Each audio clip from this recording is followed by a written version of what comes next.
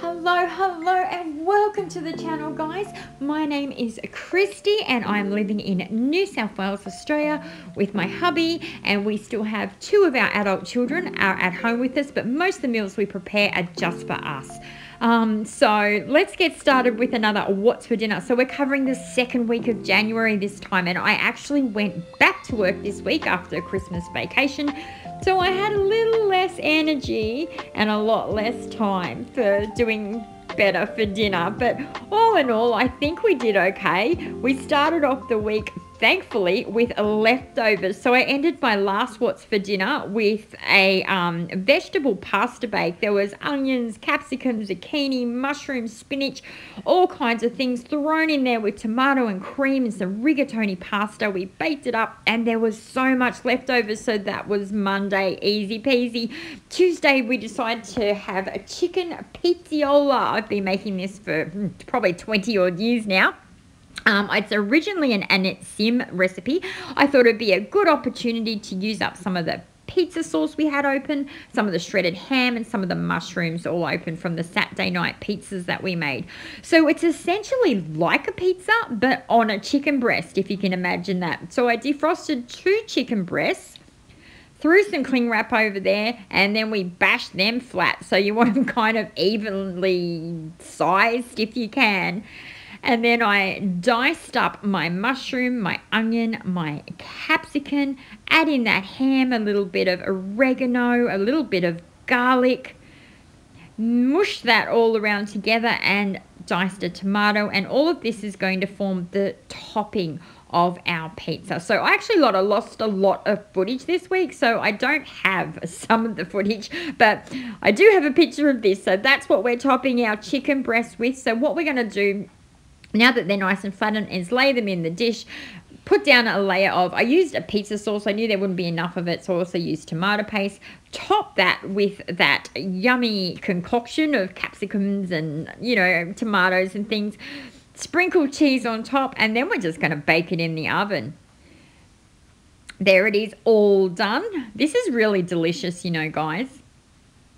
And it's a really good way to use up some leftover. I mean, you could throw anything on there, hey. So this was mine. I served mine with a little bit of the butter lettuce, some cherry tomatoes, avocado, carrot, and beetroot. And hubby prefers to have his nice and plain. Tuesday night, I still wasn't feeling it, and so we went to the freezer for one of our prepared mince meals. Thank goodness for those. So all I had to do was boil some potatoes. I'd taken a shepherd's pie base out of the freezer. I topped that with the mashed potato, tiny sprinkling of cheese, baked it in the oven. How good does that look? Perfectly cooked there. And then we just served it. So that shepherd's pie actually has peas, carrots, zucchinis, onions, I don't know, I can't even remember. There's just so many. Oh, cauliflower, broccoli, it's all in there. So that was all good on its own. That was the Wednesday, sorry. So Thursday night we decided to go cashew chicken. I bought a lot of ingredients for this, which I normally wouldn't buy because, to be honest, I normally use cashew chicken out of a jar. But, you know, we're trying not to do that anymore. So I actually got some chicken thighs, which I had to cut up. I got to tell you, I really usually buy my chicken pre-cut because this is the most, it's really stomach turning for me to have to do this. I really am not good at touching cutting up meats and things like that. Ugh. Anyway, we made this sauce. Now, the recipe I'm using here, I'll link to. It's actually one of Naji from Recipe Tin Eats. It's one of hers. So we made up the sauce. It was all lovely. And we marinate our chicken thighs in there first. I found these Singapore noodles, so we popped them in as well instead of serving it over rice, which was my original plan. I'd already diced up the onion and the capsicum. We popped that in there with the garlic and the chicken. I don't know if you saw, but in the sauce there's actually a Chinese cooking wine. There's oyster sauce. There's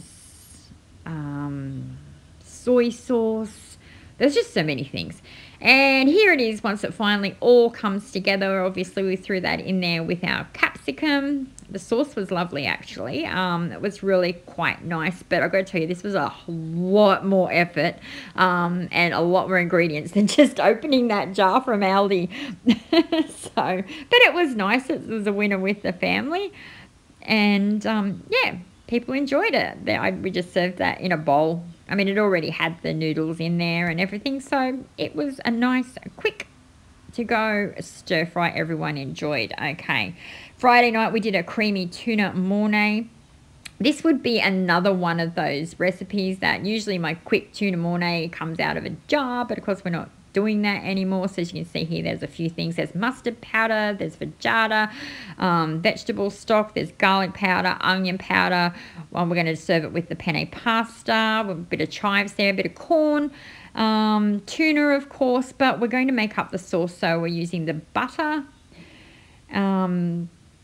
This is not dissimilar to when you're making a white sauce for a lasagna. Only, a little bit different, a little bit of different flavors there. But I cooked the penne pasta and already put the tuna and corn over the top. And then once we get our sauce together, there's a lot of parmesan in this sauce actually, so it has a nice cheesy kind of taste to it. I sprinkle it over the top. This would be another one of, I'm pretty sure this is another one I got offline from Recipe Tin Eats. So I'll put a link down below for this one. There was also a panko breadcrumb kind of concoction there with a few herbs and spices, and we just sprinkled some chives on top of this before we baked it. And I had a hard time making this because last time I made it, I think it's like, it could have lasted 4 nights. There was so much. So I was trying to quarter the recipe actually as I was making it, because I knew it was just hubby and I. So I've started to adjust a lot of these recipes so we're not wasting so much. So once we bake that in the oven, it's quite nice. The panko crumbs come up nice and crispy, and we just served that with a little bit of garlic bread for hubby, and I had a little bit of salad on the side for mine, and that was Friday night. So Saturday night was the easiest night of all for me. So Saturday night in our house is generally a fake away night. So it's one of the few nights when all of us will usually have dinner together. So it needs to be something that everyone's going to eat. It needs to be something, quick and casual usually. We usually do movie nights on Saturday nights, or family game night or something like that. So last week we made the pizzas. This week we're just making burgers. So easy for me, I didn't have to do a thing. We just defrost some Wagyu beef burgers. Hubby cooked them up on the barbecue. I already had the burger buns in my freezer, and then we all just made our own. So this was my one. I had mine with the iceberg, the cheese, the tomato, beetroot of course, because you can't have a burger without beetroot, and a little bit of tomato sauce. Now, because it was such an easy one, I also did a dessert this night because those bananas were starting to look a little bit old, and I already have a freezer full of frozen bananas for smoothies. So there's just a few ingredients here. This recipe is actually from Danny at Clean and Delicious. I'll put a link below for this one. And this is a frozen banana treat. So all you're going to do is halve those bananas lengthwise and then halve them again, so you get 4 pieces per banana. And I'm going to top those with a little bit of natural peanut butter. I'm also going to chop up some peanuts, just sort of roughly there. And we're going to top the bananas with the peanut butter and then with the roughly chopped peanuts. Finally, I'm going to melt some dark chocolate just in the microwave, and then once it's nice and soft and stirred around a bit, I add in just a tablespoon of the coconut oil. This makes it nice and smooth and drippy and gives it a nice smell of course, and we just drizzle that over our little banana boats.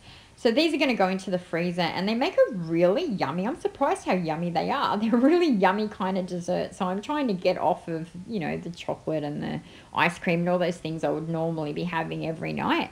And I find these a really, really good substitution to kind of, if I'm really, really craving something sweet, they're quite nice. And to end the week on Sunday, we tried a Mexican chicken bake. This is for cooking for 1 or 2 people by Annette Sim, that recipe book I love so much. I lost some of my footage here, but you can see that there's onion, there's red capsicum, there's some corn, there's celery in here. We're going to cook a lot of that up, and then it's similar to the Italian chicken bake that I make pretty regularly. Only this one has like a Mexican-y type flair to it. There's going to be chili beans in here and some other stronger spices, bit of taco seasoning, so it's got that real kind of, yeah, real Mexican-y thing. But there is also the macaroni pasta. So yeah, you can see it all kind of there coming together. So they've got the pasta in there, the capsicum, the corn, the celery, the kidney beans. Yeah, it was okay. I'd not made this one before. And we just bake that and top it with a little bit of cheese. I throw it in the oven and we were done. So because it's cooking for one or two, you don't always use like a whole can or a whole stuff. And because I'd opened all these cans and I didn't want to deal with them, I actually ended up making another batch of this and then separating it again into just single serve things to pop in my freezer, just maybe for a lunch or a day if it's just one person to grab dinner, so that they didn't go to waste. And that was Sunday. So that was it for this week, guys. It's just taken me so long to get around to editing this. So if you enjoy this, oh, there's my single serves for the freezer. So we do have Mexican chicken in the freezer. If you enjoy this kind of content, then please be sure to give this video a thumbs up, leave me a comment down below, and I will see you in the next one. Thanks so much for watching. Bye-bye.